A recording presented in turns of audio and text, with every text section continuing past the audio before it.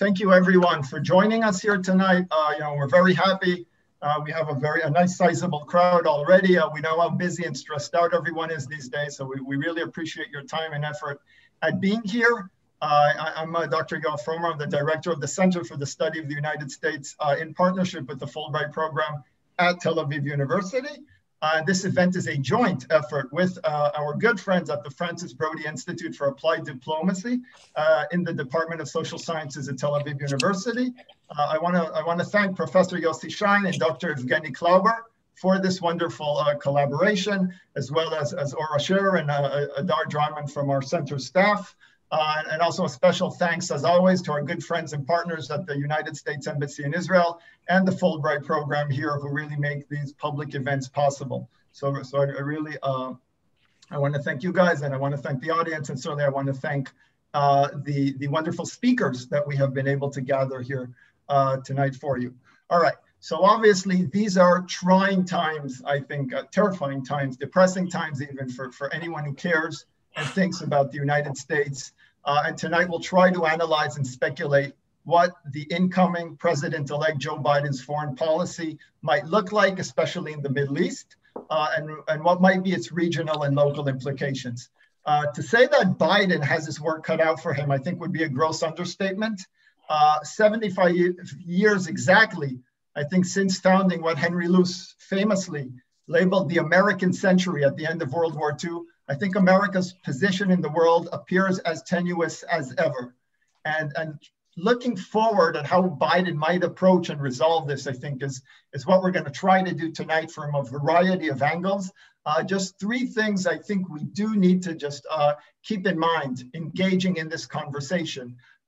First, I think there's no going back to 2016, right? Anyone who thinks Obama, there's Freudian slip, right?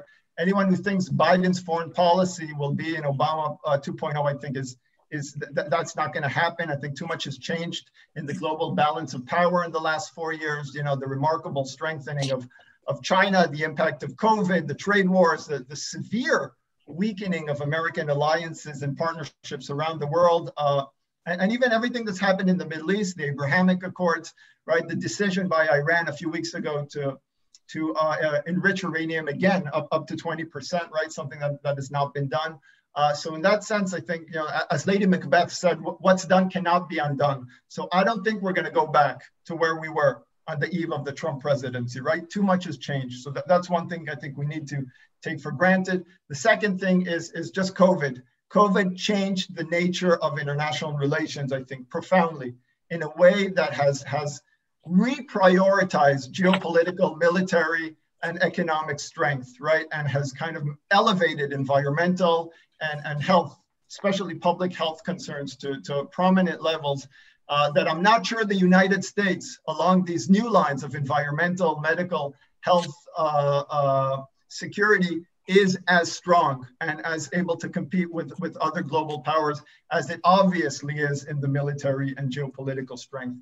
And final thing I want to say, and I think we must address this in one way or another, is everything that happened on Wednesday, right?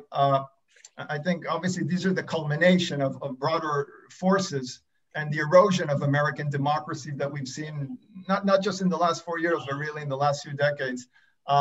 And therefore, I think America's most important strategic asset that had allowed it in the last 75 years to create the American century. And it was its image as the model of democracy, from whence it drew its moral legitimacy. I think that has become severely strained, compromised, undermined. I don't think we can even use these terms of American exceptionalism or thinking about America or the president of the US as the leader of the free world the same way we used to do it, with that same confidence in America that we had, or at least I had, right, in the last few decades, or maybe even throughout the Cold War. So in that sense, when I think Biden's biggest foreign policy challenge is actually going to be domestic. It's rooted in trying to rebuild the confidence in that tarnished image of America. And I just, when I think back to everything that's happened in the last week, I was recalling George Kennan, the great American diplomat, and the way he ends the long telegram of, that one very important telegram that he writes about Soviet policy at the onset of the Cold War. And he says, the last line of the telegram, and I'm paraphrasing, he says something along the line of, the greatest danger that can befall on us is that we allow ourselves to become like those with whom we are coping, that we become like our enemies. And in that sense, I think one of the greatest challenges that the Biden doctrine faces is overcoming that. Okay, so that's by way of a very short introduction. And now I'm very happy to invite the guest to our roundtable, our virtual roundtable discussion. Just some basic ground rules here. All the questions, please, through the chat. All right, so it's either through the chat or through our email at the center, and then that'll filter to me, and I'll be able to, I'll bunch some of these questions together, and then I'll ask it to our esteemed panel. All right, so no, the microphones are shut off, and everything has to be through the chat or through the email of the center, which is now going to be written on the chat. Okay, so that's it for the ground rules, and just enjoy yourselves, and I hope, and I'm sure this will be a stimulating conversation. So it's my great pleasure to invite our first speaker, who's my good friend and colleague, Professor Yossi Shain. Yossi just concluded a very successful term as the head of the School of Government at Tel-Aviv University, and he is the head of the Francis Brody Institute for Applied Diplomacy. And he will be talking about the man who has seen it all, what Joe Biden's past experiences can teach us about his foreign policy. Yossi, please. Thank you so much, Yoav. And I see so many faces here that I know. It's a pleasure being here. Many of you are very much familiar with the American scene, familiar with American foreign policy. I'm sure all of you can make comments. We are trying now at this stage to speculate a bit to see whether we can somewhat make sense of American foreign policy into the future because of the current events, and also because of the legacy of Joe Biden. I'm not sure these are all going to teach us much at this stage, but certainly gives us some directions as we envision what will happen next. And certainly, as we all know, many of us here, I see on the screen, are scholars of political science and scholars of international relations. We know that oftentimes the events themselves throw themselves to us, and presidents and foreign policy makers are sometimes faced with challenges that they have not seen before or did not plan to deal with. But nevertheless, this is an interesting exercise just a week before President Biden taking office. I will say two things at the outset of my remarks. The last week events, in many ways, of course, as you have pointed out, are traumatizing events, which I would say debunk the essence of the American exceptionalism or the American democracy in the minds and hearts of some, and nevertheless, maybe giving us some new opportunities because President Biden will start his tenure as president with, I would say, a much better sense of unity that he would have been otherwise doing if the exit or the terrible exit of Trump from the scene would have not taken place. In other words, what happened to Trump or what happened to America in the last week may strengthen Biden, because everybody understands that we need to see a stronger America, a more unified America, an America that perhaps speaking with a more coherent voice, not only domestically, but also internationally. People understand the challenge. To what extent they will follow through with, I would say, civility, and will back the president's policies, and will give him not only the benefit of the doubt, but basically will support him understanding that they have to build a new persona. American is a new persona in international affairs. This is a very interesting case because we know politics tends also to quickly run into its illnesses and the bipartisanship and the gridlock, all of those things that are happening on the Hill. But in this case, I think we have a chance of trying to see that the forces on the Hill and the forces in Washington themselves are more supportive of Trump. Of Mr. Biden. Last night, I had a long talk with a good friend of mine, I will not name his name, but some of you know, that played a very important role in American foreign policy. And we talked at length about, I told him about our conference today, and he expressed some concerns about the ability of Americans to really understand that there is a continuation in foreign policy. The very essence of the state, the realist approach, that the state have interest, and we have to follow through. And what has been done by one administration should not be immediately erased by the next one. Maybe, of course, is the sense of normality that American foreign policy should have once again. Notwithstanding, of course, differences of ideologies, differences of temperaments, and differences of opinions about certain places in the world, as we know that the Biden administration will have vis-a-vis the Trump administration. But the very question was in the mind of this gentleman was, to what extent the very essence or the delegitimation that took place in the last week of Trump and his entire administration and legacy will also blemish the foreign policy effort made by the former administration. To what extent they will be able to carry some of the policies which had, especially vis-a-vis China, especially on human rights, et cetera, issues that, or of course on the Middle East that we will hear a lot today, will continue, or whether there will be a question of basically debunking everything that Trump did and moving into a new idea. And I think here we will see what people are calling into the big question of the Trump administration. Again, I said Trump many times, I mean Biden administration. It's something that we'll have to get used to. The Biden administration, people are talking in three levels. One is what they call restoration, the other is reformation, and yet the other is revolution. These are the three issues that people are talking about, that people are writing about. These are not my terms, but they're constantly coming to the fore in the writings of people about what will happen in the Biden administration. To what extent they will restore the so-called Obama, they will kind of like reform what has been happening in the Trump administration, or will move forward into a complete revolution and overhaul of the of the Trump administration. One has to remember at this point that the foreign policy of Trump, or at least the rhetoric of the foreign policy of Trump, was very hostile to the foreign policy of the Obama administration. It was as if everything was nullified, as if the Trump administration, which came to the White House, if someone was looking for a strategy of the Trump administration, was the idea that everything you did, I will do it differently, almost like the song. The very idea that everything you did, I will do it differently. The big question will be here again, will be this mentalite will again take place in the White House. I don't think so. And I don't think so based on what you have said to begin with. The big challenge that Biden has as a unifier, both domestically, but also as someone who does not want to rock the boat because the boat has been rocked too much.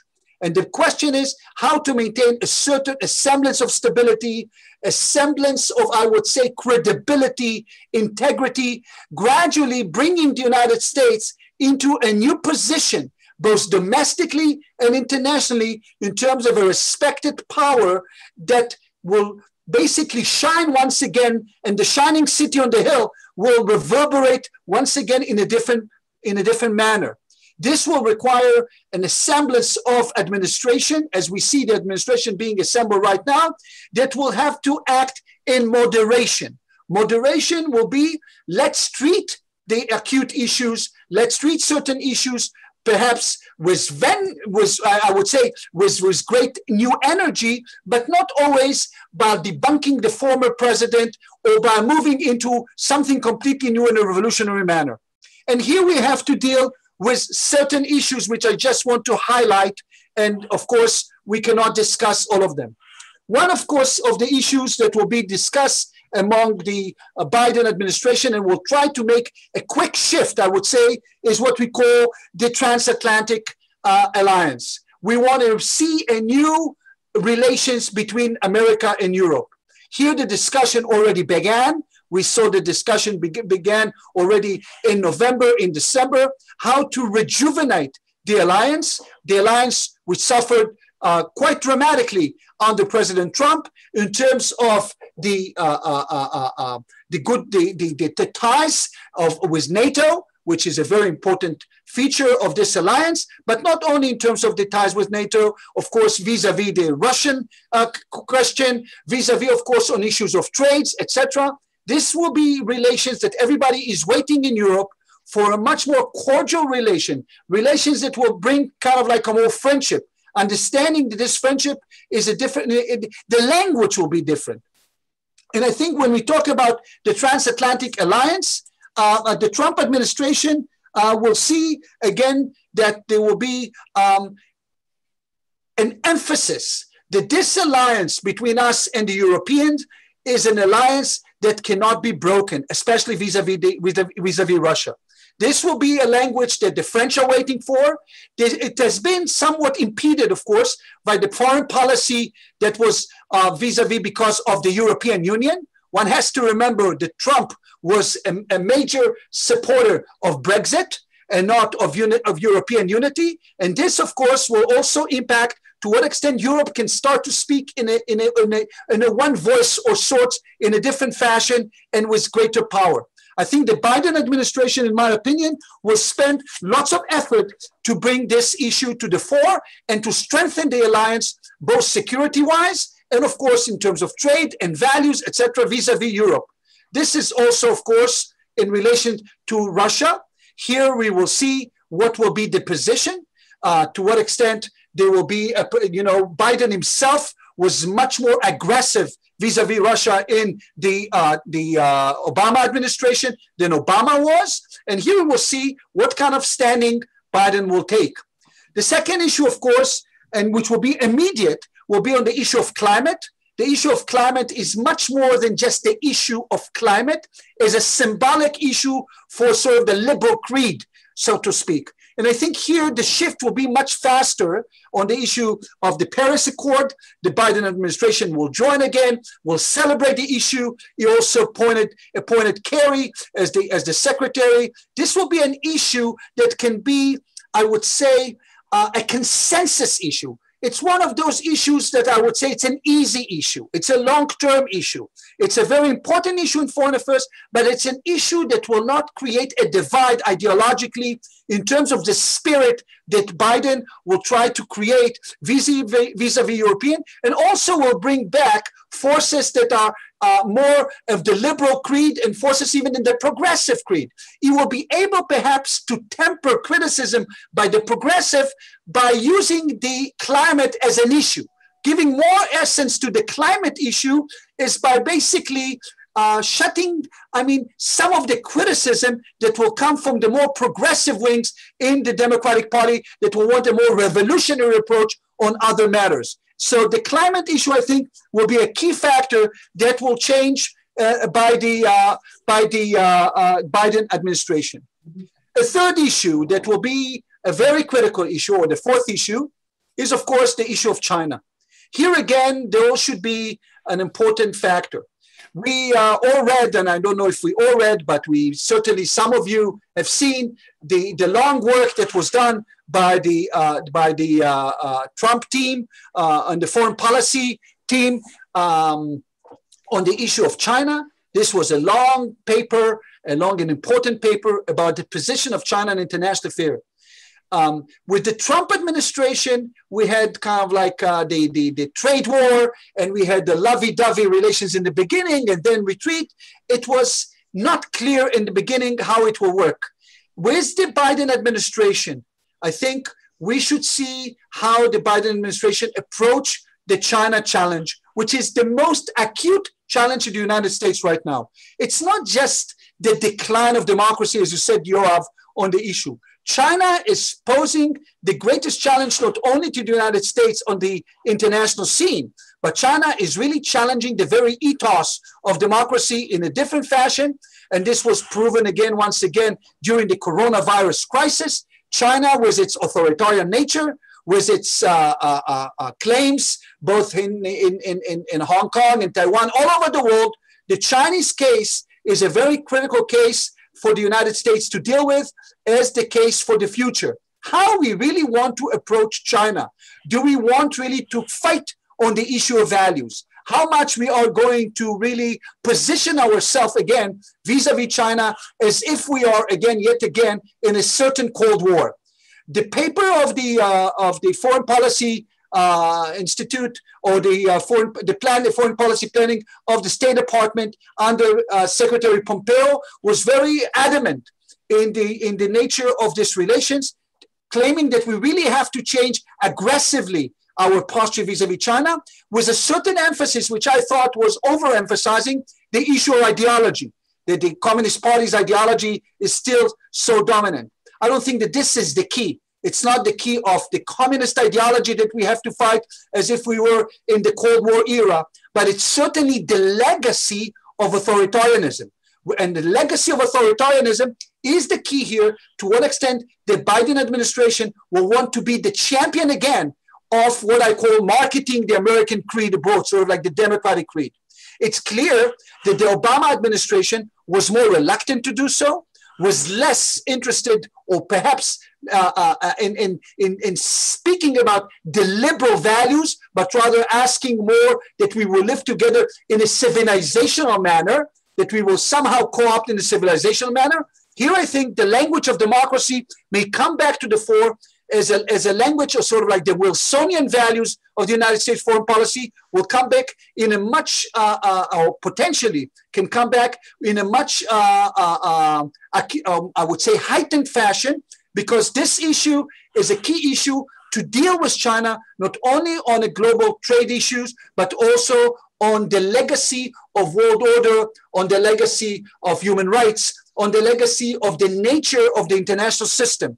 Here it will be a big issue to see to what extent the Europeans are joining in this, who are the allies, how do we assemble the allies, to what extent the United States will be able to collaborate on this matter with the Japanese, with the Indians perhaps in a different fashion. So here we have huge challenges that needs to be addressed, because the prism of China will give us the issue to what extent democracy will be in retreat, as people are talking about it, the economy, the economists decried once again the democracy is in decline, or whether democracy will come back to the fore as the single most important factor in understanding global world order. My time is up. Are you making? Yeah. Okay. I will make one more point, and I will stop here my just introductory comments. Of course, we live in the Middle East, and we have lots of interest in what is happening here. No doubt that the shifts in the Middle East that were made with the support of the Trump administration have advanced us in a tremendous fashion. And what happened in the Middle East, and we know about Biden, I didn't speak much about Biden, the person, as you wanted me to, but if you read Dennis Ross's book, and I have the Dennis Ross's book here, the last one, Doomed to Succeed, that you know, but Dennis Ross's book, sort of like how Biden saw the Middle East conflict. The prism through which the Obama administration looked at the Middle East was, of course, the Palestinian prism. Brendan will talk about, everybody will talk about. Here, of course, we changed the language in the Middle East. We came back to the language of power, the language of interest, and we made tremendous advancements vis-a-vis the Arab countries, vis-a-vis the Muslim world, etc., etc. I don't think that the Biden administration would like to retrieve from that. I don't think that the Biden administration will adopt immediately the Trump plan for the Israeli-Palestinian conflict, but nevertheless, they will do very well, and I'm not advising them, if they will not just like remove it from the agenda and come back to the old agenda.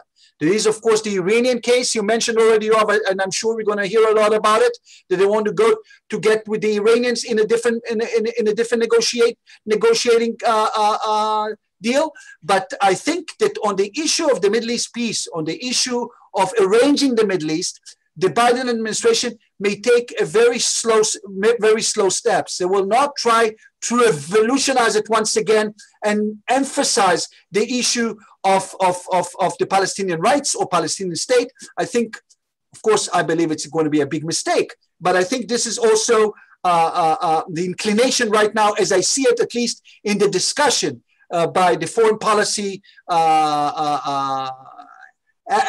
by the foreign papers that I see, or the writings, or the pronouncement made by former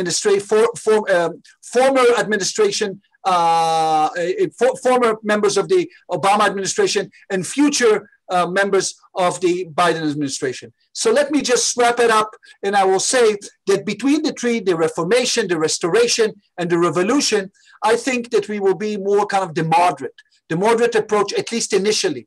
The moderate approach, with emphasis on issue and putting American back on the world stage as a different superpower. A superpower with a face not only a realpolitik and aggressive in a certain fashion, or the rhetoric of Trump, but something that also shines in terms of values. How much it will be done, what will be the tenor, how much it will be sort of like need to be exploded very quickly or not. All of this needs to be tested on the ground, and we are yet to examine it into the future. But my suspicion is that Biden coming into office is trying to create a new persona for the United States, domestically and internationally, something that will be kind of like creating a different perception of what America is all about, and will try gradually to move into the international scene as the superpower that one has to look up to, not only in terms of power, but only in terms of, I would say, vision, inspiration, etc., a democratic kind of creed. So thank you for, this is very quickly kind of like, as you gave me some introductory remarks, these are my introductory remarks. All right, so thank you very much, Yossi, right? And I think moving from the contemporary and the analysis of what is happening now and what is going to happen, I think it's my pleasure to invite Professor Benny Miller to give us a historical and a theoretical, I think, analysis of what the Biden doctrine might and will look like. Benny is from the University of Haifa, and it's worth mentioning he just published a wonderful book in the United States, right?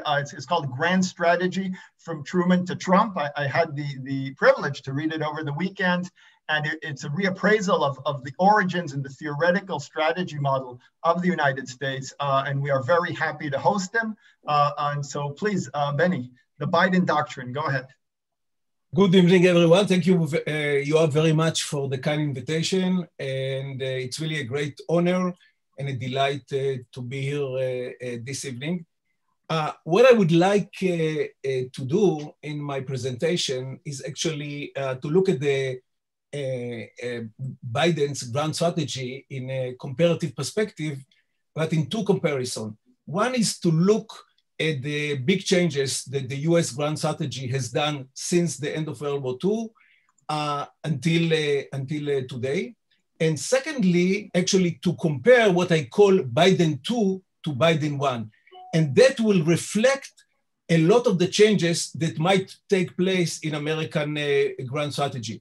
What I mean by Biden 1 is really part of the liberal elite, which actually included both Democrats and Republicans, that dominated American grand strategy after the end of the Cold War and pursued a liberal grand strategy. And Biden, both as the chairman of the Foreign Relations Committee, of the Senate Foreign Relations Committee, as well as later as the vice president of President Obama, was one of the leading forces of this liberal hegemony, liberal grand strategy.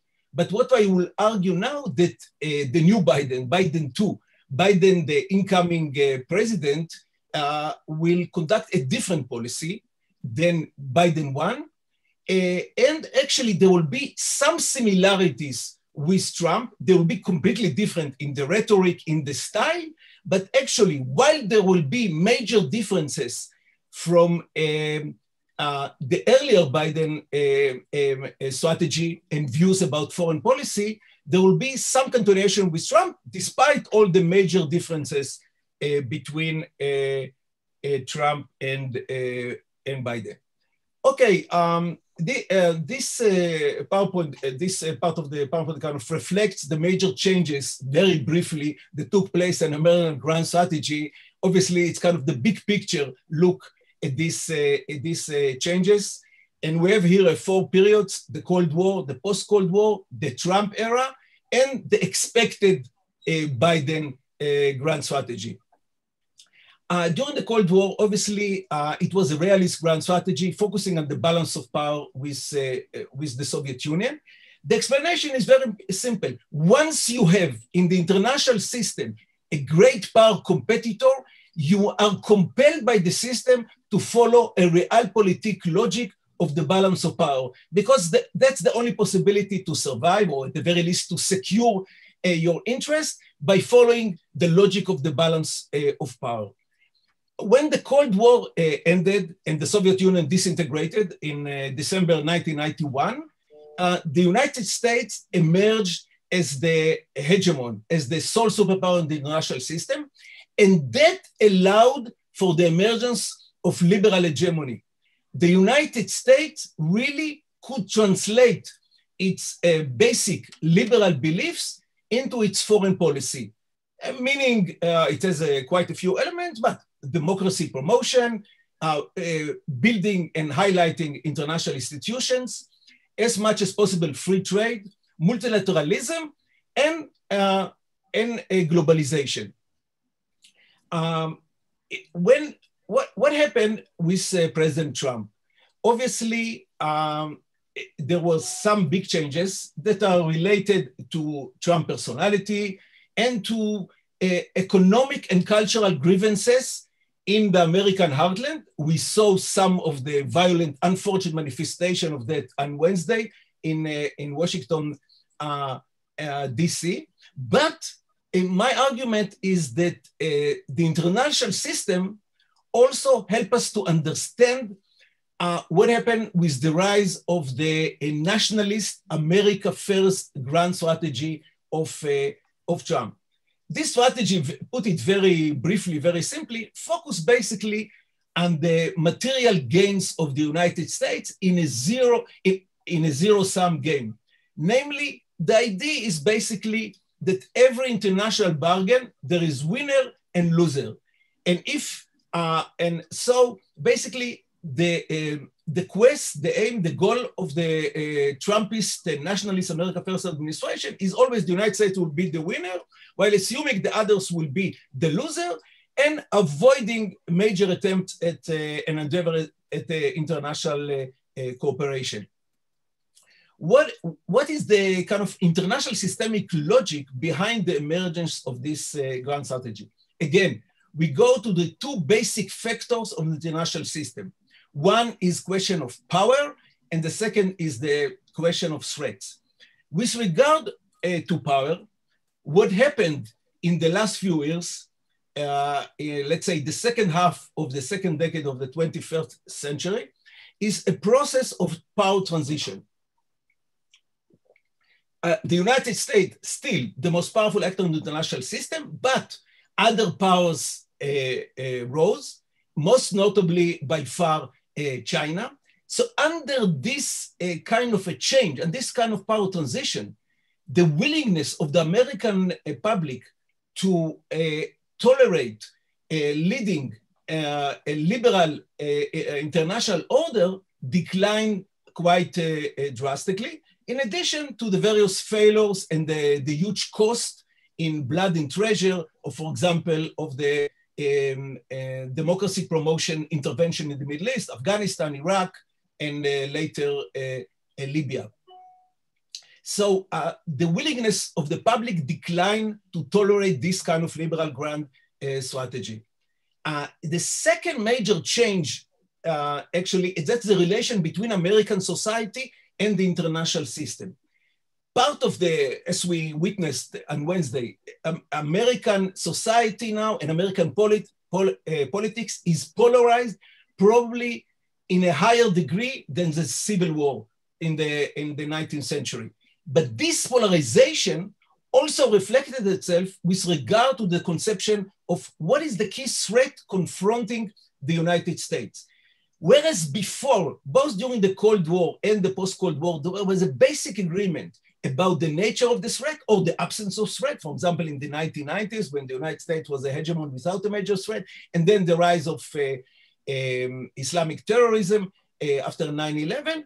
What happened in the last few years part of this polarization is the rise of disagreement and threats. The realist, people who look at the power politics, focus on China. And other liberals focus on Russia. Russia violating international norms, invading other countries, challenging their territorial integrity, and intervening in Western democracies in order to discredit election, to discredit democracy. So for liberals, Russia is became the major threat. At the same time, populists, and Trump being a kind of representative, focus on a completely different set of threats that appealed or look very frightening to some parts of American society. Terrorism, migration, and the supposed change in American culture, in American society, and also in the demographic power of relative parts of American society because of this migration. So under this condition of absence of agreement about the nature of the threat, a realist grand strategy is unlikely to take place. However, now with the incoming Biden administration, actually there is a fundamental basis for a new grand strategy, even though this grand strategy will have two major components which are not easily reconcilable, and that will be a difficult mission, a difficult task, a difficult challenge of the Biden administration. But we must understand the two major changes that are taking place in international politics. One is now it's not anymore about transition. Basically now it's for the first time since the collapse of the Soviet Union, there is an emergence of a great power competitor because of the rise of China. Now it's very clear, it's not precisely the bipolarity of the Cold War, but it's basically two great powers confronting each other in different ways. And that means that on the geopolitical, supposedly the classical high politics domain, the United States must pursue a realist grand strategy focusing essentially on the balance of power with China in different ways. However, the other change that is taking place, just complete here and then we'll move to the next chart, please, is the change in the nature of threat. And that is, in addition to geopolitical, still very important, a kind of classical great power competitor, China threat and all of that, there has been upgrading of transnational threat, of global threat, threats to all of humanity. One obvious one is the climate change. And the second one that was clear after 2020, after last year, the pandemic.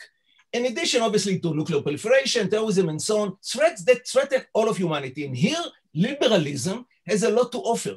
So in this sense, what I expect of the Biden grand strategy is kind of the delicate, uneasy integration of these two elements, the realist, realpolitik, especially vis-a-vis China, and at the same time, the upgrading of the global threat and the need to cope with them with international cooperation, obviously with the European and the other liberal allies, but also there must be cooperation with China. You cannot deal with climate change without cooperation with China. They are the two largest polluters in the world, the United States and China.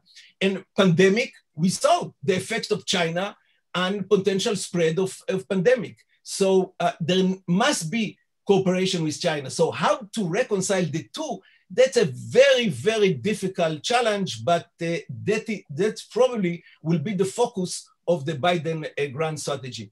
If you can now, okay. So basically this 2x2 chart, this 2x2 table summarize the argument. We have two factors which determine the combined effect of these two factors determine the nature of the grand strategy. One is there a great power competitor to the United States or no great power competitor? And the second factor is the nature of the threat. is the dominant threat still the traditional national security threats involved with large-scale violence in different ways, or the emergence of the new global transnational threats? So in the Cold War, it was very easy. The great power competitor with a traditional national security threat. However, with the end of the Cold War, kind of the post-Cold War, especially the 1990s, we have no great power competitor of the United States and the start of the emergence of the transnational threat. And that led to kind of defensive liberal grand strategy focusing on globalization institution, aiming to integrate China. And what happened with this effort to integrate China is critical for understanding the future Biden grand strategy, as I will elaborate in a minute. But just to conclude here, post 9/11, moving to regime change, imposed democracy, offensive liberalism, because of the back again to traditional security threat, even though violent non-security threat, the terrorist action of Al-Qaeda and 9/11.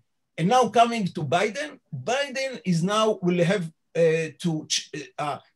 to confront these two issues, having a great power competitor, China, and has to deal with it in a realist manner, in the realpolitik sense, but at the same time also the upgrading of the transnational global threat. If you can, thank you. Just Benny, so let's just about starting to wrap up. Okay, so I'll just talk about China and maybe just a few words about the Middle East. I've basically all the key foreign policy issues, and especially what important here is to highlight both the changes in the new Biden grand strategy vis-a-vis the earlier Biden as part of the liberal elite, and also obviously in comparison with Trump. China is the key here. What happened with the earlier Biden was the idea that integration, accommodation, and engagement with China will produce a new China, eventually leading both to domestic and foreign policy changes. Domestic, China will democratize and will become democratic, even though it will take some time. And in foreign policy, it will pacify China and integrate it into the liberal international order. But this liberal agenda didn't succeed. China is now more authoritarian than it was in earlier years, and it's now more assertive, if not more aggressive, in its foreign, economic, and technological policy. The Trump response to it was kind of a Cold War with China. Biden initially will not go to this kind of a confrontational attitude toward China. It will be kind of a cold peace, whereas the initial expectation was for a warm peace. Trump moved to Cold War. Biden will be kind of a cold peace, which will be this integration of great power competition, but at the same time, there must be some level of cooperation in order to avoid disaster and in order to avoid inadvertent escalation, especially in the South China Sea and in Taiwan. There might be inadvertent escalation, and that's very, very dangerous. About the Middle East, just to conclude. Maybe Benny, maybe we'll open that up in the Q&A. Okay. Okay, great. So really it's this, I think Benny raised this really central dilemma: competition on one hand and cooperation on the other, right? And it's irreconcilable, but that is something that Biden's going to have to reconcile because of the nature of the global threat. So I think that's really thought-provoking, and we'll open up now, really, we'll transition to talking about the Middle East. Thank you, Benny, and we'll try to develop that in the Q&A. So now we're moving from the Biden doctrine, from the American vision that Yossi and Benny mapped up for us. I want us to come here locally to the region, and I'm very happy to invite Dr. Brandon Friedman. Dr. Friedman is a director of research at the Moshe Dayan Center for the Middle East and African Studies here at Tel-Aviv University. And Brandon will speak about an Obama Redux, U.S. disengagement from the Middle East, paradox and perception. So Brandon, please. My thanks to you, Dr. Yoav Fromer and the Center for the Study of the United States and the Fulbright program for the invitation today. It's an honor and a pleasure to share the virtual stage with such a distinguished group of co-panelists, and I'm happy to be here. if Yoav, you said earlier that it's unlikely we'll see an Obama 2.0, there's too much water under the bridge, and I agree with you. But the Biden foreign policy may not repeat the Obama doctrine, but it may rhyme with it in important ways. And I think it's important for us to understand the continuities and changes. And those continuities, by the way, also include from Obama to Trump to Biden, and they're important continuities. So I want to make 5 basic points, time permitting. First, it's quite clear the Biden administration wants to militarily downsize in the Middle East and shift its focus to the Indo-Pacific or Asia-Pacific, whatever your favorite term is for Asia. That's very clear. It was outlined in several important articles published in Foreign Affairs throughout the campaign, at the end of the campaign year in 2020. And I think that's what we're going to see, which raises the question about the fact of what the traditional US partners in the Middle East, Saudi Arabia, Israel, Egypt, Jordan, Turkey, and the United Arab Emirates see and feel and are doing in order to prepare themselves for that. And I would argue it's a process that's been going on now for a decade. It's also the second point I want to make. It's important to bear in mind there's important continuity in the personnel that have already been named to the Biden administration. Jake Sullivan, National Security Advisor, played an important role in the Iran nuclear deal, opening the back channel for negotiations in 2012. Tony Blinken, the new Secretary of State, played an important role in Obama's drawing down US combat forces from Iraq in 2010, 2011. William Burns is the new head of the CIA, and he also played a very critical role in the back channel nuclear negotiations with Iran. And finally, Susan Rice was recently appointed the head of the Domestic Policy Council, which I imagine will play a more outsized role than it has in the past. The third point I want to make is the Biden administration seems to be embracing a similar approach to the Obama administration in the sense that it sees force and diplomacy as mutually exclusive rather than mutually reinforcing. And I would say that point more than any other troubles traditional US allies in the region. And I'll explain a little bit more what I mean by that. The fourth point I want to make is the Obama administration encouraged what became known as the responsibility doctrine. It wanted US partners in the region to take more responsibility for being their own security providers. And I would argue that that's what we've seen in connection with that responsibility doctrine has been a disaster in places like Iraq and Syria and Yemen and Libya. And even the increasing securitization in the Horn of Africa is becoming a really big trouble zone. The fifth point, and I think it's an important one, it's more American focused than Middle East, is that the US no longer, and this is a continuity from Obama to Trump and now to Biden, the US is not interested in creating a global security architecture along the lines of the post-World War II, NATO, CENTO, CETO. The US views the Middle East in a very, I would say, pointillist national interest kind of way. Issues like terrorism, oil, and Israel are paramount. And issues that historically in the 20th century have been key to the United States, like trade, development, and democracy, have been cast aside. And that's important. So there's a paradox here. The region, at least the key US traditional partners in the region, see the US as disengaging from the Middle East and have persistently expressed that for nearly a decade now. Now, the paradox is that the US has played an outside role on the ground in military operations during the same 10 years. The US played a role in leading from behind, so to speak, in deposing the Gaddafi regime in Libya. And despite the US played a leading role in putting together a 70-country coalition to defeat the Islamic State between 2014 and 2017. And the US also captured and killed Osama bin Laden and Abu Bakr al-Baghdadi, as well as under Trump, Qasem Soleimani in Iran. So there's a dissonance between the actual scope and importance of the US military presence in the region and the widespread perception in the region that the US is disengaging from the Middle East. And I would argue that that is the single greatest paradox in the Middle East in the past decade. The fact of the matter is that most of the traditional US partners in the region see a power vacuum that's emerged in the last 10 years from Obama to Trump, and now they fear it will continue with Biden. It's very clear if you read the articles and policy papers by key figures in the incoming Biden administration that they want to minimize US security commitments and restrict US strategic engagements in the Middle East. This US pullback, as I mentioned, was a decade in the making. The Arab Spring created the belief amongst key figures in the Obama administration, the US can't control outcomes in the region. The global financial crisis triggered a debate in the United States about whether the US had endless amounts of money to spend in the Middle East. Between 2007 and 2013, the US became an oil and gas power, but that's sort of, you could argue that, I would argue that that structural change has been overstated. The US still it feels deeply invested in protecting the free flow of oil, particularly to its partners in Asia.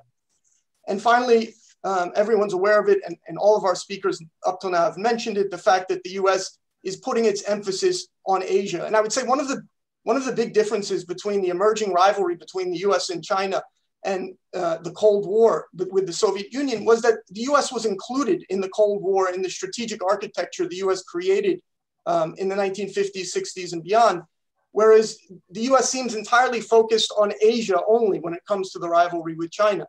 And I think that's important for us in the Middle East to be cognizant of. Now, how do I know that the US traditional allies view the United States as disengaging, withdrawing, or retreating? Well, there are basically, I would say, six key points. First, the US drew down all of its combat forces from Iraq in 2010, 2011.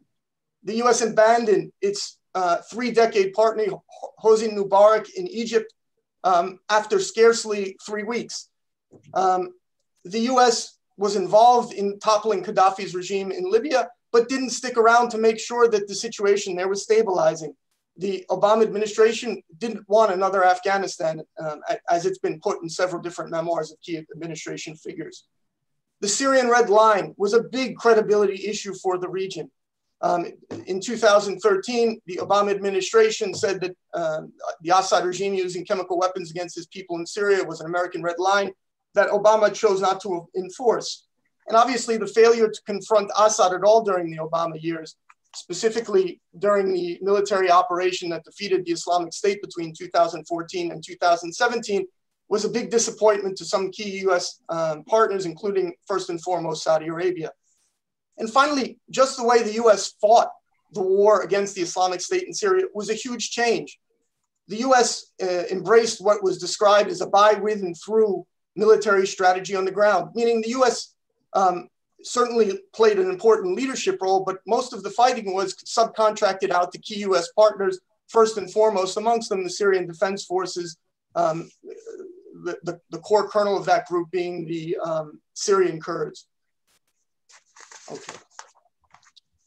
The responsibility doctrine, I just want to say a few words about this. This notion that the Obama administration emphasized that US partners need to take more responsibility for protecting themselves. This led to the Saudi invasion of Yemen in March 2015 to try to roll back the Houthi coup d'etat, the Iranian-backed Houthi coup d'etat. We saw Turkey involve itself in 3 different invasions in Syria, and it's now occupying large chunks of Syrian territory, whether it was Operation Euphrates Shield, Olive Branch, or Operation Peace Spring. And these are US allies, by the way. One of the key factors that's taken place in the last 5 years in the Middle East is that whether it's Libya or Yemen or Syria, you see US partners on opposite sides of the war. The UAE is fighting Turkey in Libya. In Syria, Turkey is fighting the Syrian Defense Forces, which was the major US partner against the Islamic State. Meaning the US hasn't shown any interest in taking an organizing role in these conflicts. And as a result, what you see is US partners on opposite sides of major conflicts in the region. Okay. I want to call your attention to an article published by Jake Sullivan and Daniel Ben-Haim in America's Opportunity in the Middle East, published in Foreign Affairs in May 2020. Jake Sullivan obviously is the incoming national security advisor, the youngest in nearly half a century in the United States, I think since McGeorge Bundy. And they outline very clearly what the US ambition is for the Middle East. And they stated very clearly that 1, they want to go back to the Iranian nuclear deal. 2, they want to initiate a strategic dialogue between Saudi Arabia and Iran, through the good offices of the United Nations Security Council. And they believe that strategic dialogue will enable the Saudis and the Iranians to begin to de-escalate in important theaters in the Middle East, Yemen, Syria, Bahrain. meaning they write a loosely connected approach would create the incentive structure, and here they mean relieving sanctions, that would connect this strategic regional dialogue to the Iranian nuclear deal. But I think the weakness of their argument, and by the way, it's an elegant argument that they make, and it's an article worth reading, is that repeatedly they say that that as almost a parenthetical, that the US needs to maintain a credible deterrent in the region while it does this. And I would argue that that's the very crux of the issue. The region no longer believes that the US is interested in maintaining a credible deterrent. That the message that the US has broadcast over the years, and I would even say it applies to the Trump administration as well, the Qasem Soleimani assassination being an exception, is that the US has no appetite for more wars or more conflicts or more military engagements in the Middle East. And finally, this gets me to an issue that probably is of more interest to everyone else here, which is the issue of the normalization deals, the peace deals, if you will, that the Trump administration managed to broker between Israel and several Arab states in the region. I would argue that those deals in and of themselves are a signal that the US is looking to disengage from the region, that this is the US literally walking itself out of major issues in the region. You know, I didn't really plan on saying anything about the Palestinian issue today. Frankly, my instinct, and it's nothing more than that, is that the Biden administration won't have enough bandwidth in the first 100 days and won't want to risk political capital on failing with the Israeli-Palestinian issue, that if it does deal with it, it will only be later in the administration. There are too many other priorities, many of which were named here by Professor Shain and Professor Miller beforehand. And so what I think we're likely to see, depending on how politics shape up here, is more of the same on the Palestinian issue. Terrific. All right. Thank you very much, Brandon. You raised so many issues I had not thought about, and I think there's so many things here that are worth really developing in our Q&A afterwards. So thank you very much for that. And now I want to invite Noah Landau to really bring it home, I think, to literally, right, to talk about what's closest to us, and it's the Israeli perspective, right? So we moved from the American to the Middle Eastern Arab, and now finally, I think, to the Israeli perspective. And what Israel wants, what it hopes, what it fears maybe, from the incoming administration, given the bad blood between Obama and Netanyahu 4 years ago, right? So it is my pleasure to invite Noah Landau, a senior writer and editor for Haaretz newspaper. And until recently, she was also the newspaper's diplomatic correspondent. So I'm sure she has a lot of things to really offer us, contemporary stuff from her own experience. So she will speak to us about the hopes and the fears. Is Israel waiting for Biden? And Noah, please, welcome. Thanks, Yoav, and hi, everyone. Thank you for the invitation. So my topic is titled, Is Israel Waiting for Biden? And to answer, of course, we need to define first who or what exactly Israel is in this question. So let's assume for now that we're talking about the current Israeli government, or if the unexpected happens in the fourth round of elections, then another right-wing government, probably. For sure, we all know this is a very complicated relationship. Netanyahu has completely aligned himself with Trump in the past 4 years in a way that now makes it much more difficult than ever to restore the traditional bipartisan relationship. Remember, for example, how long it took Netanyahu to even congratulate Biden and call him president-elect. It was unprecedented. On the other hand, the relationship between Israel and the US, of course, goes much deeper than that. And Biden and Haaretz are also probably the best, quote unquote, Democrats that Netanyahu could have hoped for. Even though the Democratic Party itself is definitely shifting left on Israel, they specifically both personally demonstrated along the years a very center AIPAC attitude towards Israel. So Netanyahu has two main options now, to try the traditional my dear friend attitude while avoiding direct confrontation if not urgently needed, or present Biden as a rival as he did with Obama, mostly for internal domestic political reasons. And I think the latter is difficult. Biden is not Obama. He didn't find himself as Zionist many times in the past. He keeps talking all the time about his memorable meetings with Golda Meir. You can't really demonize him too much. And there's also the question that what could really become a contentious debate between these two. So most will obviously say Iran. Biden was, of course, a supporter of the JCPOA, which Netanyahu loudly opposed. Biden even described the Trump administration decision to pull out of the agreement as self-inflicted disaster. He said in a J Street event in September that if elected, he would be willing to revive the deal if Iran returns to compliance. But on the other hand, not only that Biden is not Obama, this is 2021, and I very much agreed with Yoav's opening remarks. A lot has happened in the region, and in general, we have the Abraham Accords coalition, Iran's current violations, the ballistic question. Even the E3 European countries are not on the same page as before on Iran. So yes, Biden-Netanyahu relations will differ on Iran, but does this mean we will see a full power confrontation as we saw during Obama's time? I think not necessarily. Even outgoing Ambassador David Friedman just told yesterday, the Knesset Committee on Foreign Affairs, that he thinks Israel should start a quiet dialogue on the subject together with a new public Gulf coalition. As for the other issues, let's take the U.S. Embassy move, for example. Biden has already stated that he has no intention of moving back to Tel Aviv. He did say that he would reopen the U.S. consulate to East Jerusalem, which had served the Palestinian community and was merged into the embassy during Trump's time. And on the normalization agreements, Biden already praised these diplomatic breakthroughs. He actually described the first agreement with the UAE as a welcome, brave, and badly needed act of statesmanship.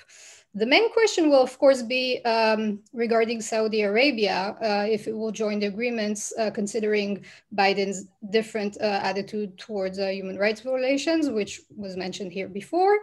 And on the Palestinian issue in general, I liked Brendan's conclusion, but maybe I will elaborate a little bit. Of course, Biden is a two-stater, but I don't really see him initiating anything dramatic when he has such bigger issues to deal with at home, of course, like COVID-19 and the financial applications.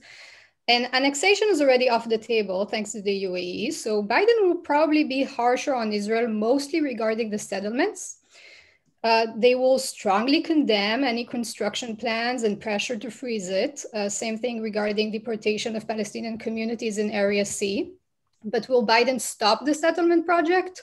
Will it stop the occupation? None of them stopped during Obama, so I highly doubt it will change under Biden. On U.S. aid to Israel, some in the Democratic Party have expressed recently support for conditioning future aid on commitment to some future concessions. But Biden himself said that leveraging U.S. aid would be a gigantic mistake, his quote. And on BDS, Biden is a fierce opponent. He even said that it's too often veers into anti-Semitism, even though he did condemn Israel's decision to bar Democratic lawmakers from entering the country. So to conclude, yes, there are obvious differences, assuming Netanyahu will win the election. But the differences are manageable, and Biden has many other problems to deal with before us.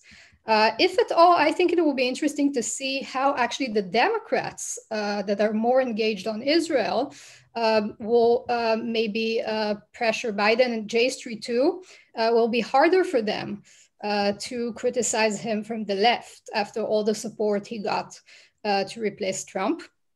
So there, I assume the dialogue will be quieter as well. And finally, I want to add something on a personal perspective of Netanyahu-Biden's relations.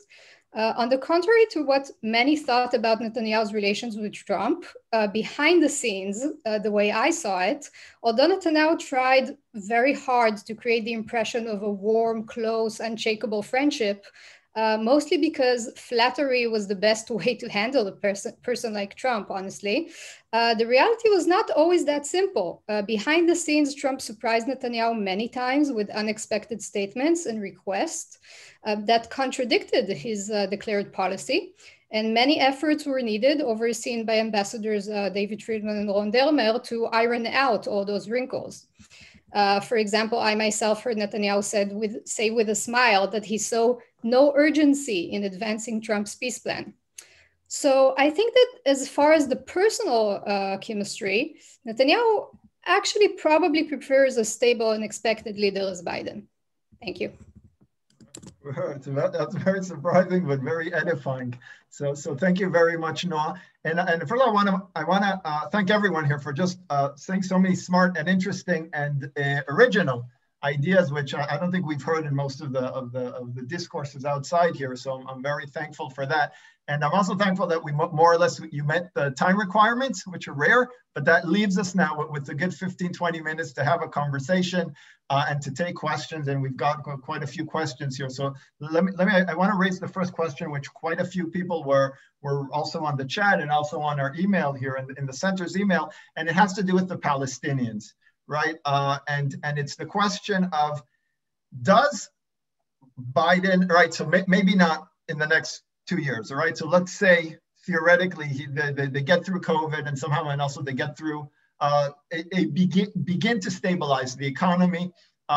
Do we foresee, and this is for everyone on the panel, do you foresee a situation that when Biden engages the Palestinian issue, does he go back using the Obama playbook, right? Or did the Abraham Accords change that forever? Or, I mean, in that sense, did Trump change it forever by saying that we don't have to go back to that model of land for peace and direct negotiations between Israel and the Palestinians? We can maybe do it regionally through the Saudis, through the UAE, and is there maybe a new alternative model for this Israeli-Palestinian discourse? And this is for everyone. So if anyone, I know, Yossi, do you want to begin? I think, first of all, thank you so much for all these very astute comments. I think that we have a paradigm shift, I think, in Washington, that indeed see that the Palestinian issue is not the most acute issue in the Middle East. This has been, if you look at Aaron Miller and Dennis Ross and others who pointed out, and these are people, kind of an Obama, Clinton people, who saw that we have moved beyond that. This is also a matter of a zeitgeist the Trump administration used. That the issue of the Palestinian statehood is an important one, but most importantly is to build a coalition in the Middle East. And I think this will be also, I presume, a Biden administration position, but it will try also to build this coalition in a different fashion that perhaps will not overlook the Palestinian issue, but will bring the Palestinians to the fore. But they will have to find also the leadership issue. And this is something which you can see from all the exchanges that you see in Washington, that they are not certain about Mahmoud Abbas, whether he will have to be, it will be a post-Mahmoud Abbas issue. And therefore they will have to wait. So I agree that we are in a different posture here, a posture that basically said that the Palestinian issue is not the core issue for Middle East conflict, rather than there are other possibilities. And secondly, the very issue of the Obama administration, if you remember, the key factor in the Obama administration from the beginning was the daylight, the very essence to put the daylight between us and Israel, because this causes rumbling in the Middle East. Of course, the Trump administration was not on the issue of the daylight, but rather not only with proximity, but basically merging America and Israel and say there is no daylight, we are together in this. Perhaps there'll be a little bit more distance, but in a different fashion, not a hostile distance, but a different distance. So in my opinion, the Biden administration will not run into bringing the Palestinian issue to the fore in this full-fledged sort of like what we saw with the Obama administration, but will basically say, let's widen this circle of arrangements. Of course, they have the issue of Polisario and Morocco. There's some really big critical issue, the recognition of sovereignty of Morocco, which is kind of like a sticking point, and I've seen some writings about it, but I leave this aside. I think that this will be the temperament here, not to push back, but rather to see how can we basically, through this enlarging of peace deals in the Middle East and arrangements, to bring back the Palestinian issue to the system, not with an aggressive fashion, but rather gingerly and perhaps awaiting, or the pretense will be awaiting for the new leadership to emerge among the Palestinians. Benny, did you want to address the Palestinian issue? Yeah, if I may, thank you. Yeah, I think definitely Biden is a two-state ideologically in declination. However, I think if we put it in a larger, the larger picture is that the Middle East is declining in importance in American grand strategy for at least three reasons.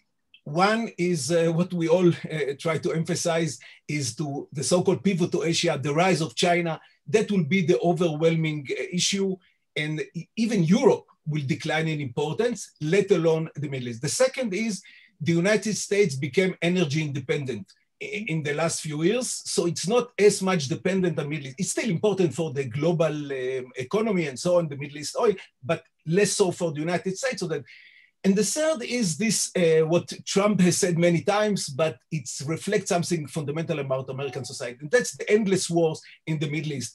American politics, American society broadly defined, became disenchanted from the Middle East because of the bad experience of the last 2 decades or so. And that would lead to declining focus on the Middle East more broadly. Trump had his own, Sheldon Adelson, who unfortunately passed away today. It was one reason why he's so focused on the Middle East, and the second, evangelist. And these two factors will be missing for Biden. But the other key question is, what kind of grand strategy you apply to the Middle East? Actually, there are two possibilities. One is, there are two, let's say, two competing camps in the Middle East. You side with one of them against the other. That was the Trump grand strategy, siding with the Arab conservatives, Gulf, whatever, states, and Israel against Iran. The other one is what Obama tried to do, maybe unsuccessfully, is that to try to, and that's part of the logic of the pivot to Asia, is to try to offshore balancing, namely, to create a balance of power in the Middle East, and that would allow the United States comfortably enough to depart from the Middle East because there is a kind of a balance of power in the Middle East, and that involved this nuclear deal with Iran. That was the overall strategic logic behind the, in addition to obviously non-proliferation. And I think Biden is more inclined to the second grand strategy, try to create some balance. Maybe he wouldn't be as committed to Obama because of the overwhelming agenda that he will have to confront domestically and with China and all this issue. But that will be kind of a shift from standing with one coalition against the other to try to be more kind of arbiter that allow you to gradually disengage from the Middle East, at least militarily, which is the overall goal of American grand strategy for the future. Thank you. Brandon, do you want to address the Palestinian issue? Yeah, I just wanted to say two things about it. The first is, first of all, I want to be clear that the normalization agreements are an unprecedented sea change in Israel's relationship with the Arab world and should be viewed as a historical change and shouldn't be minimized or underestimated.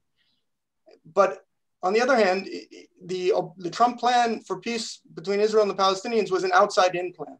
And if you judge it based on being an outside-in plan designed to produce some kind of engagement between Israel and the Palestinians where the Arab states pressure the Palestinians and the United States pressures Israel, and I think that was the Trump plan very early on, then it was a failure. In terms of what the Trump administration was trying to achieve. And so Yoav, I understood your question as asking, is the outside-in plan viable in the future and will Biden pursue it? And I don't know the answer to either of those questions, but I'll say this with respect to Israel's peace treaties. Israel made peace with Egypt in March 1979, despite the fact that the US wanted more of a broader regional peace. Anwar Sadat went to Jerusalem because he was fed up with the Carter administration and wanted a direct channel to Israel. The peace made in the Oslo Accords in 1993 was a result of a direct engagement between Israelis and Palestinians. The peace with Jordan in 94 was direct engagement between the parties trying to make peace. So if we look at the historical record, it would suggest that for there to be progress on the Israeli-Palestinian front, it will need to come from the inside out. At least that's But again, history doesn't always repeat itself, and, but that's just my take. But I do want to just emphasize, because what Brandon said is a really important historical lesson here, that maybe the United States, its efforts are counterproductive. It's almost as if sometimes the United States gets in the way. And if we just think about the historical successes of Sadat, and also Oslo to a certain extent, even though Clinton, they come in pretty late in the game, but they do come in eventually. But maybe then if peace, as Brandon, I think, suggests indirectly, if it's inside outside, as he said it, right, and not kind of enforced from an American perspective, maybe it has a better chance of actually then succeeding. Would I be correct in saying that?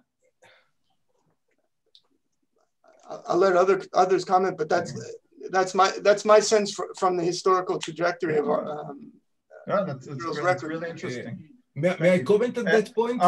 Yeah, wait, I just want to get Noah's point about the Palestinian issue. Noah, please. Sure. I mean, I think I spoke about the Palestinian issue, but I really agree with Yossi on this point that there will be a very specific effort on how to bring in the Palestinians into the Abraham Accords. I think that more than the question of the plan of the century, this specific issue would be much more urgent regarding Iran. So even now, I mean, we see that this is the main conversation on the Palestinian issue vis-a-vis the United States is how to bring in the Palestinians to this effort of the Abraham Accords. So I think this will probably be the first concern. And regarding the Trump plan, I'm not sure if I really see this as an outside-inside question, because Trump's plan was actually representing some very much inside voices within Israel. It reflected the opinion of certain circles in the right wing, which helped write the plan, some of them. So in many aspects, this was a plan that reflected one side within Israel, not necessarily from the outside. But Yoav, I will just, if I say one word, I mean, and this relates to many of the things, it's right now it seems to the more progressive impulses in Washington will be tamed in the Biden administration. But remember, what's his name?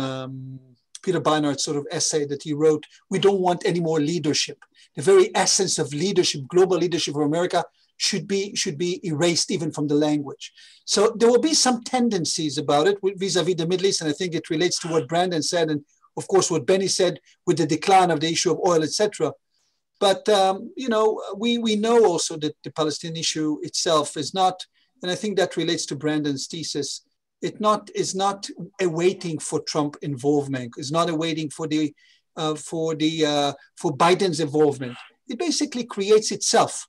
And when it will come back to the fore for a variety of reasons, and it may or may not, I think then it will be addressed usually, and it's not going to be addressed as a way of a plan.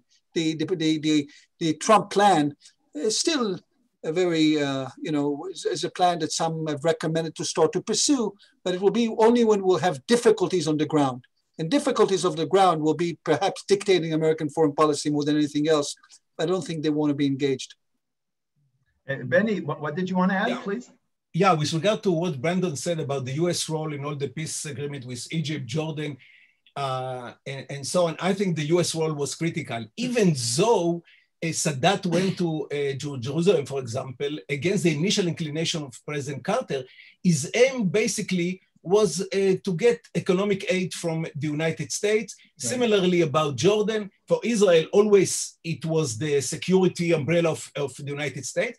And also the recent Abraham Accords were basically mediated by the United States. So I think the US role for peacemaking in the Middle East is critical. And the question is, if indeed the United States moves away from the Middle East because of this Asia-Pacific dominance of American grand strategy, what would it mean for peace in the region? Indeed, the other angle of this peace is the common threat. The enemy of my enemy is my friend, is because of Iran and partly because of Turkey. That is the background for the Abraham Accord. But still, you need a mediator. an honest mediator, and the United States played this role in all this peace agreement. And the absence of American mediation, you wouldn't have any peace agreement in the Middle East, I think. Right, no, and I think all of us would agree with that point, certainly. I want to raise a question of Iran. Obviously, a lot of people here, you know, they raise these questions on the chat and they're concerned about that. And I want to kind of think ahead. It's very difficult to evaluate the Trump administration in general, but certainly its foreign policy today, you know, objectively, given everything that's happening. And yet, when we think about Iran and how the Biden doctrine and how the new Biden administration is going to treat and engage Iran, is it possible, and you know, this is for all the panel members, is it possible that because of the Trump policy, right, kind of the quite bellicose policy, certainly the assassination of Soleimani and you know, opting out of the nuclear deal, is it possible that this actually improves America's place at the bargaining table and allows Biden to now come back, sit with the Ayatollahs, right, and get a better deal? I mean, and I think that is something that we must take for, you know, to try to consider. And this is for, I know anyone who wants to begin. I think that the issue of Iran, you know, these are not good times to give credit to the Trump administration. You know, everybody's nevertheless, right. Everybody's leery about saying anything good about the Trump administration. Yeah. But certainly, the Trump administration isolated Iran. It isolated Iran completely, and it caused Iran's decline also in stature in Europe, everywhere in the world. And it harmed Iran very, very radically.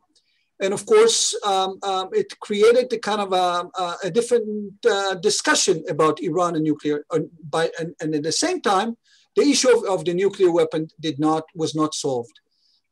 You cannot go back to the old days when the Americans, or you can, but it will be a complete mistake.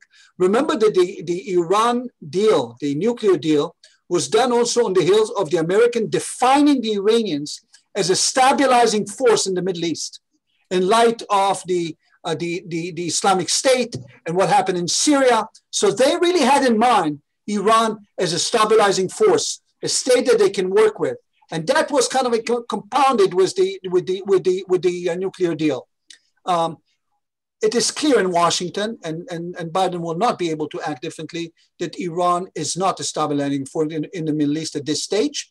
And especially if we take Benny's notion of America disengagement, we don't want to bring it back to play kind of like a role in this manner. So they will have to chart a different manner, to chart a different deal, but without bringing the idea of Iran as a stabilizing force in the Middle East. I don't know how they do it. Maybe others have some ideas. I agree with Yossi, but still, I think if we look at the uranium enrichment status of Iran, now it's much more dangerous stage than it was before Trump came into power.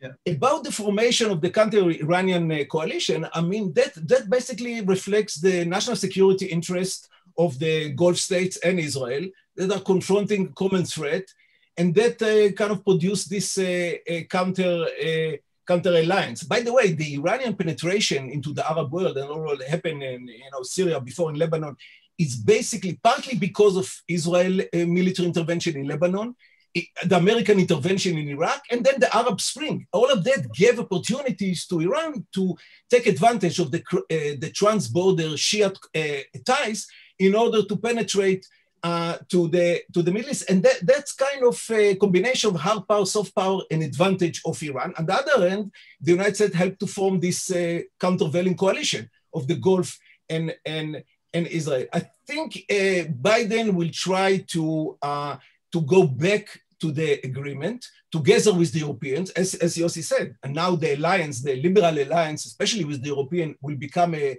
very prominent element, also vis-a-vis China, in American grand strategy.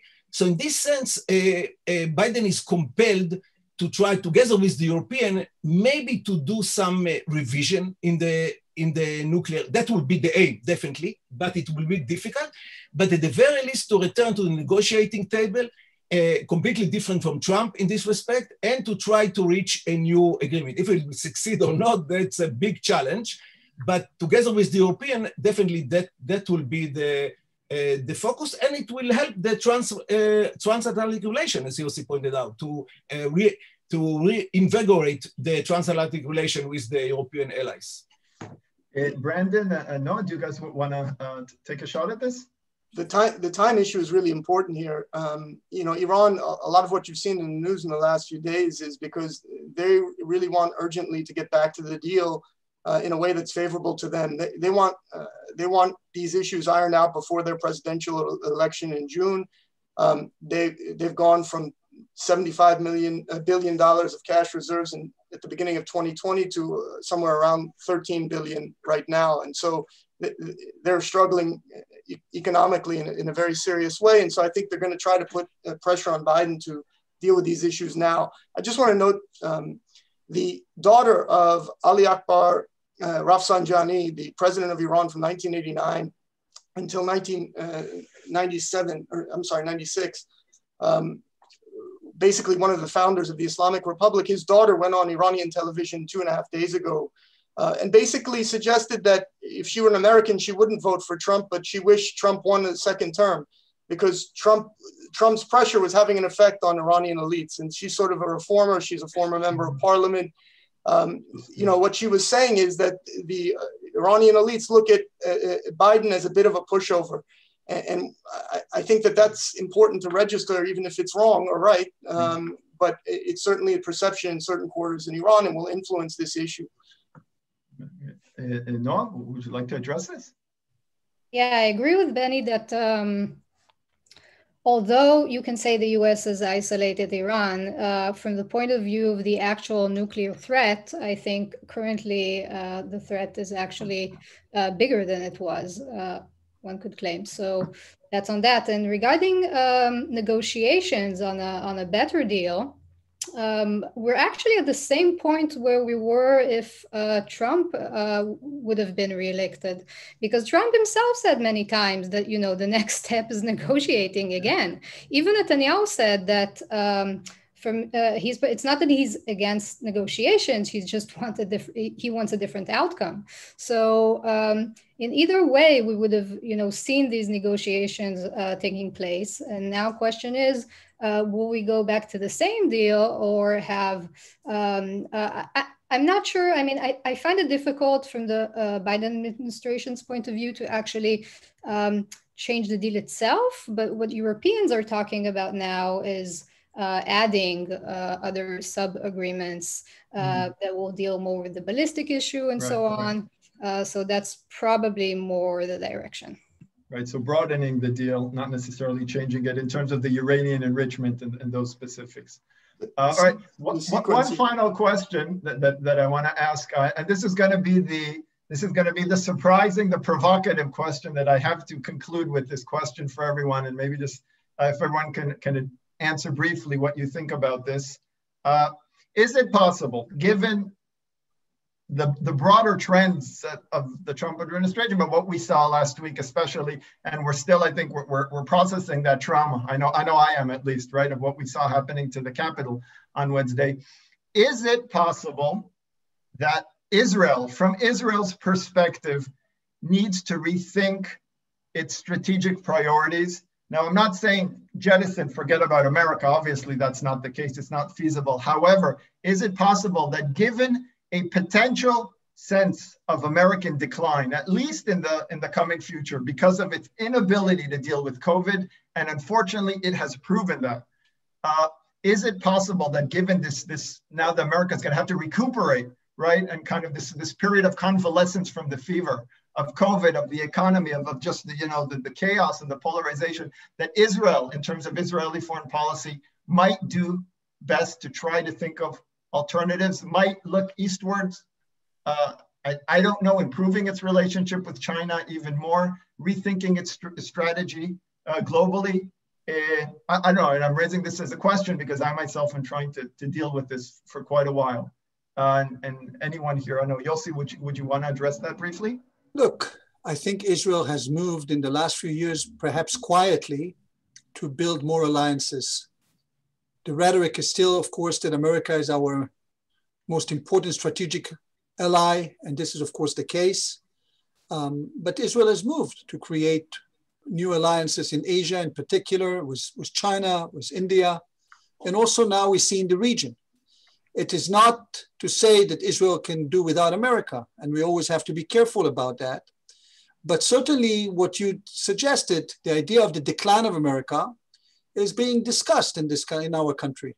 And we have to see what are the alternatives. We do not seek alternatives in the same manner that we had America as our ally.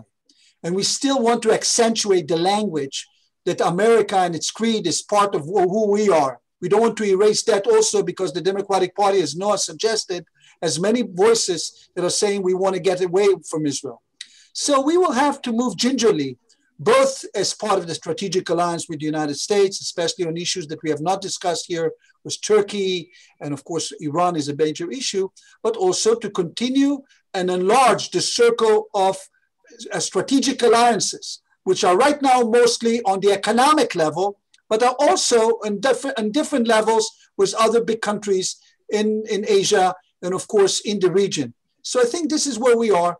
And I think it's not only the Israeli case, it's for other Arab states and others. They understand that America has to deal with itself and they have to be careful.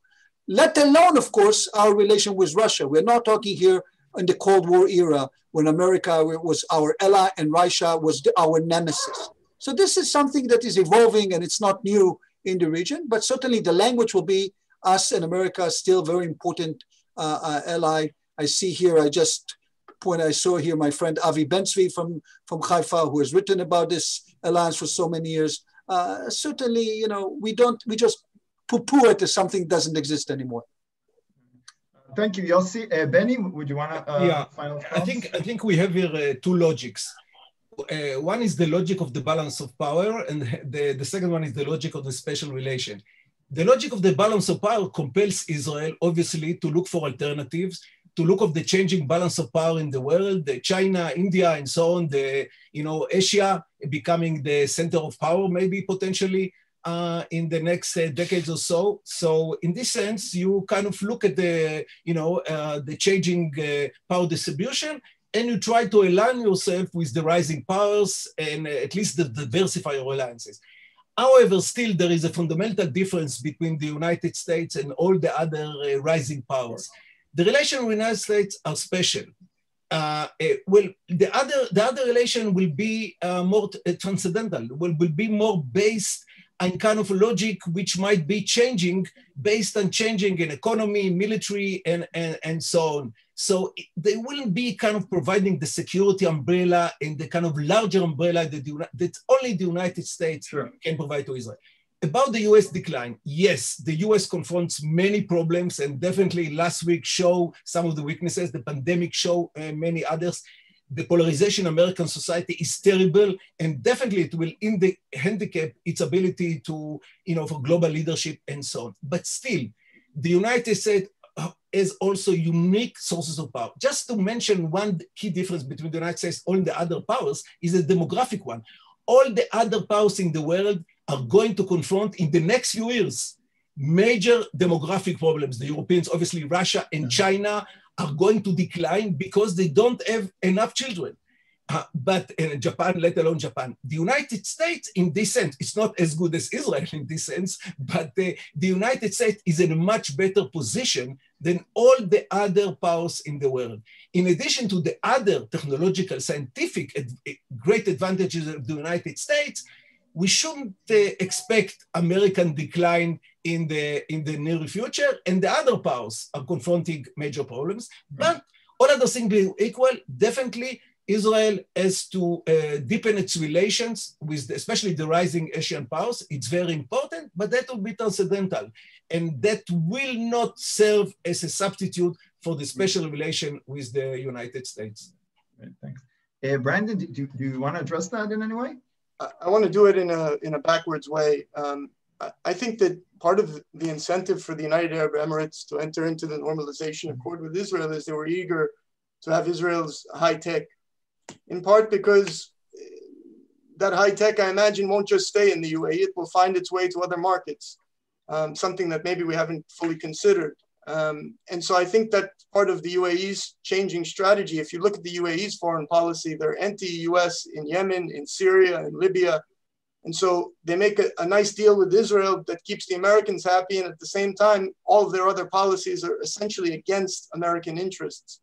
And I think what that shows is there's a trend in the region, and it's not just the UAE. Egypt, you could argue, is also doing a kind of form of this, balancing between the US and China and Russia. I think for Israel, it's a little bit different.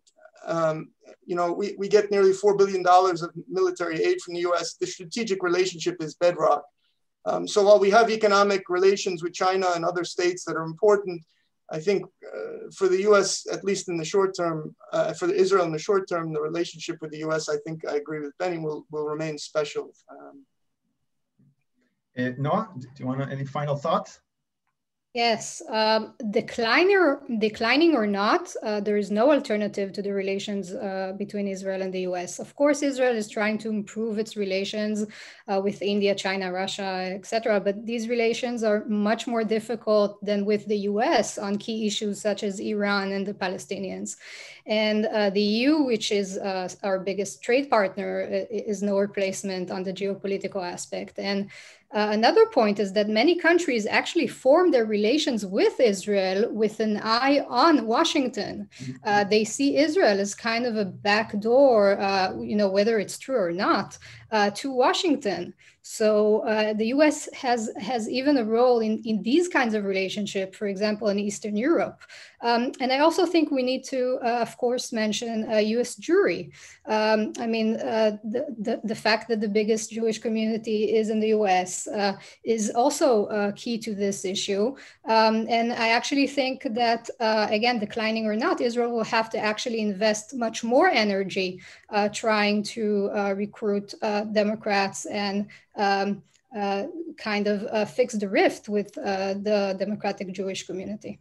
If I may, one word, not to be the last, but just to say, I think this will be a critical, interesting issue, what Noah just said. The American Jewry, which was engaged in Israel foreign policy right now, from Friedman to Greenblatt to Trump son-in-law, etc., is changing as we speak. The Secretary of State, even the new chairman of the Senate. These are different Jews who are coming to the fore with a different message. The message is it's not this kind of like intimate relation with Israel, but rather a different kind of a climate with American Jewry. And the Biden administration will signal a different rise in the liberal stream of American Jewry, as opposed to the, I would say, to the sidelining of the liberals during the Netanyahu-Trump administration, bringing to the fore the different voices. And this will be kind of like a new balancing act that Israel will have to deal with.